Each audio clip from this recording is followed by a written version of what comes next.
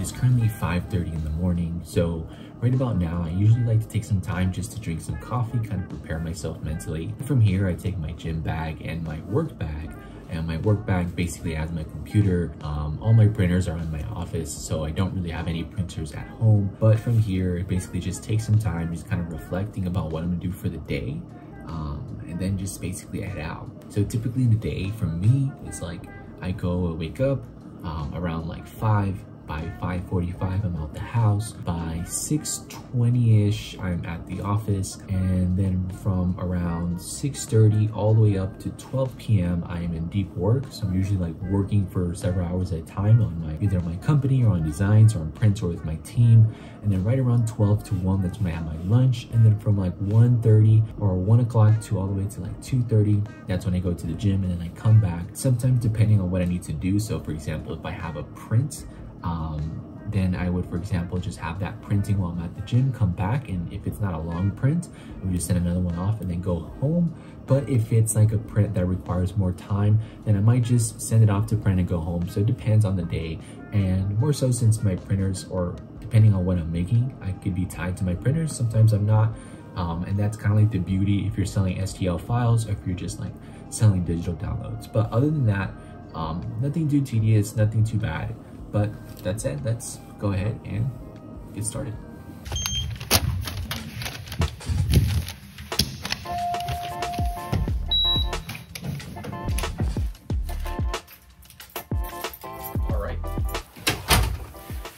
Okay, so just got to the office. I have a couple of prints, or more specifically, just one print that I had sent overnight yesterday.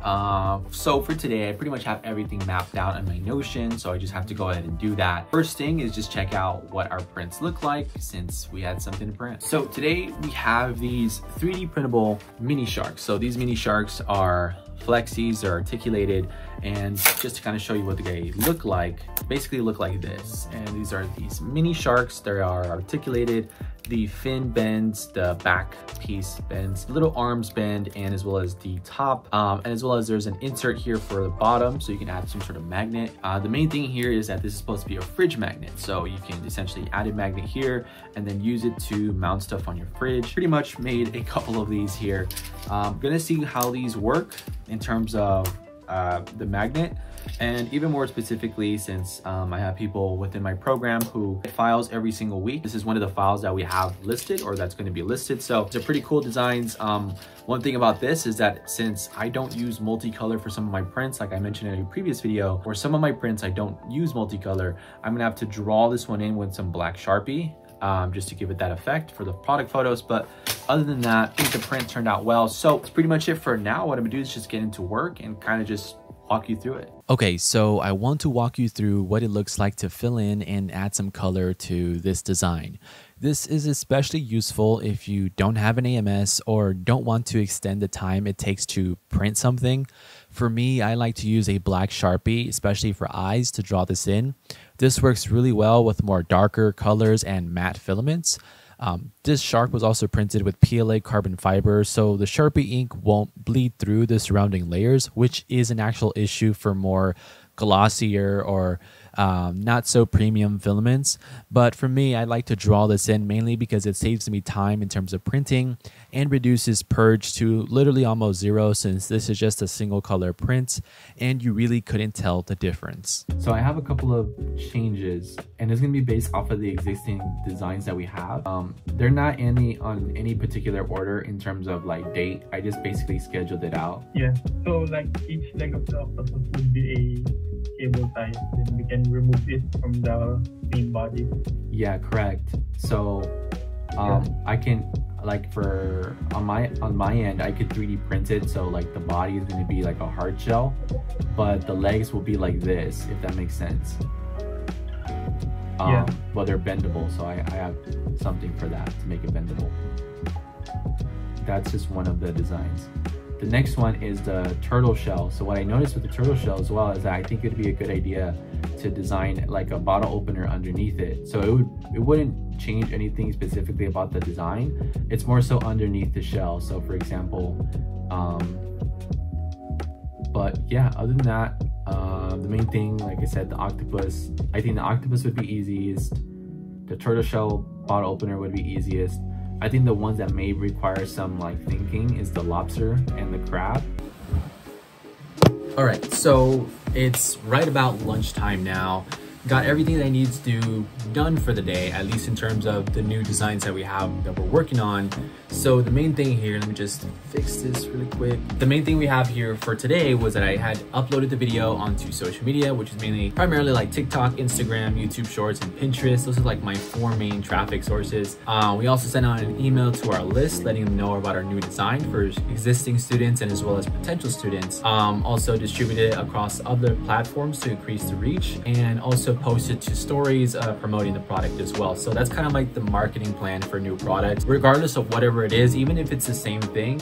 There's days where if I don't have a new product ready to market or ready to promote, like an STL file, then typically I just might re-promote it again, because you know, people on social media, like, they're not really paying too much attention. So you kind of have to give people a reminder if you really want to do well. So that's pretty much it for now. Now what I'm going to do is I'm going to have some lunch, then after that head to the gym in about like an hour or so, and then come back and mainly edit this video that you're watching right now, which is essentially for that. But that pretty much wraps it up. So I'm about to get lunch and then continue on the next thing. Okay, so just had some lunch. In about 30 minutes or 40 minutes or so, I'm gonna head to the gym. I'm about to take some pre-workout around that time.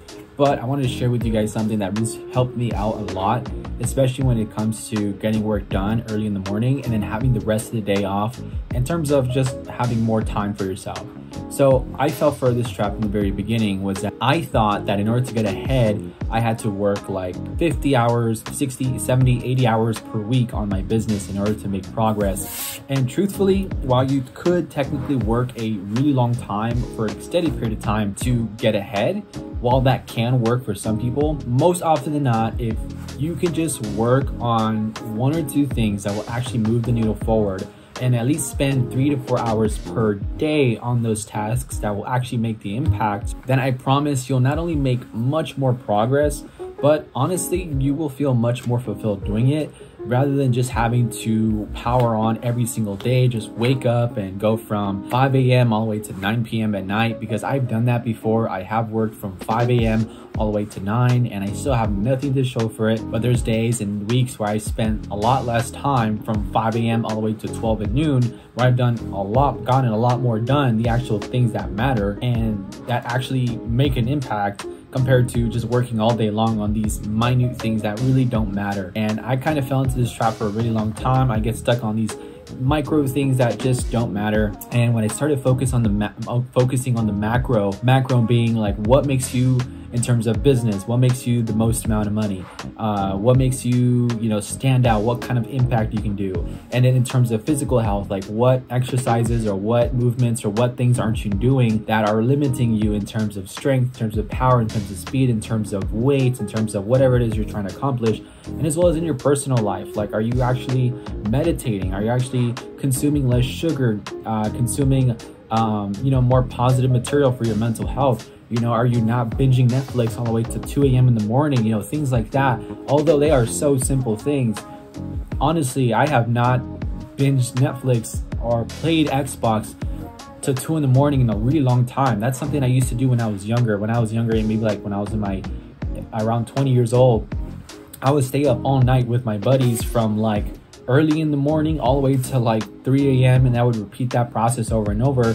And even more so when I was going out and partying. Now it's like, okay, well, if I want to build a business, I can't really do these things anymore. And plus, to do all these other things, they cost money. And if I want to build a business, or I want to build something or make an impact, I got to reallocate my energy and time into this thing that's going to take up most of my time. Not saying that you can't still have fun. It just means that you kind of have to limit your resources and put your resources and your attention into the thing that matters the most, which is whatever it is you're trying to accomplish. For me, it is growing my community. It's building more, creating more, putting more stuff and content out there, putting myself out there, because for me, I'm not used to talking to the camera.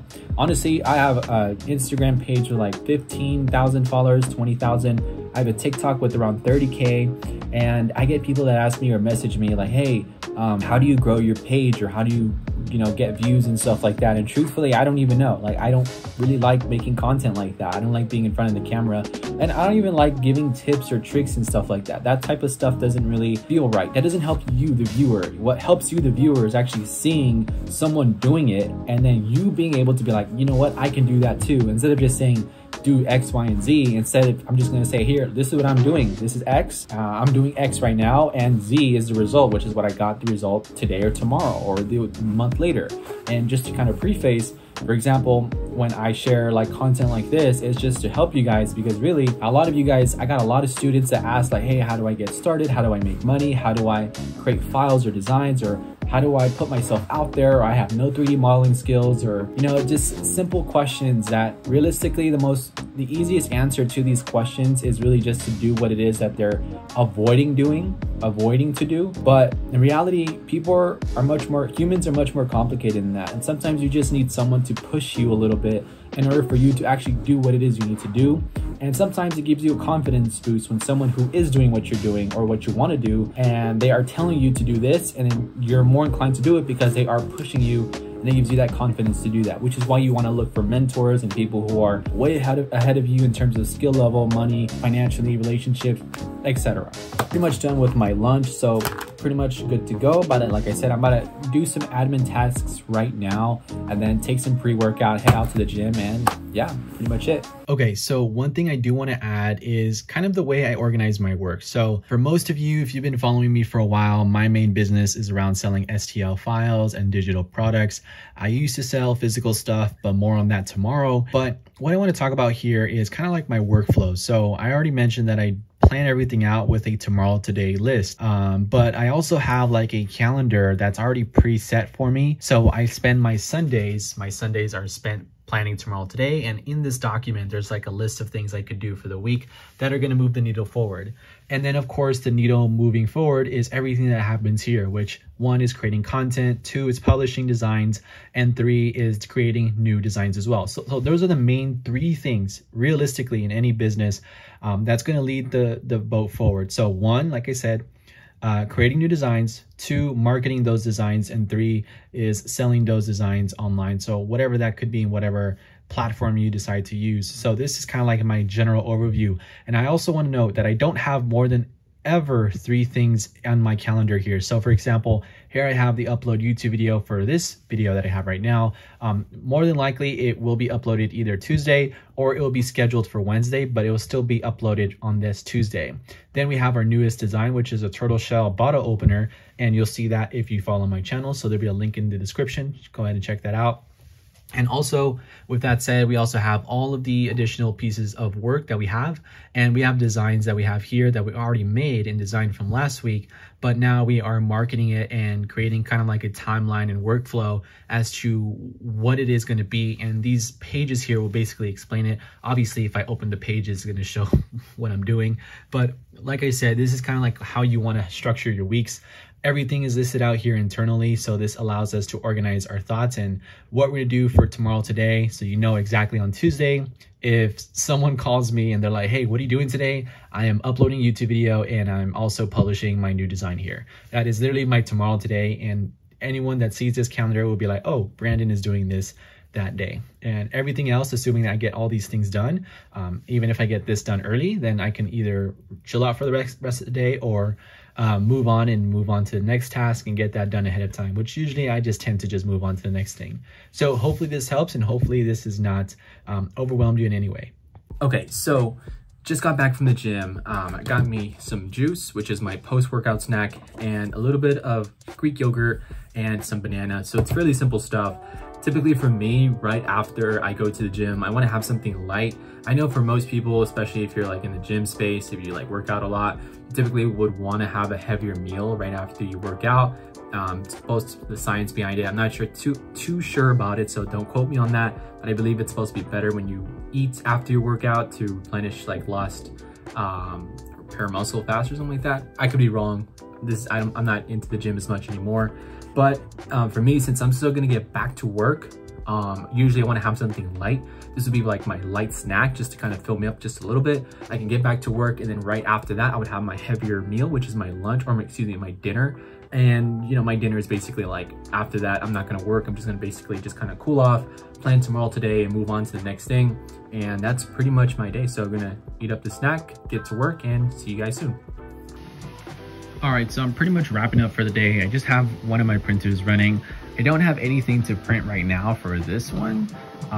Also, this is giving me like bed adhesion issues, so I'm not sure whether it's the build plate or it's the filament.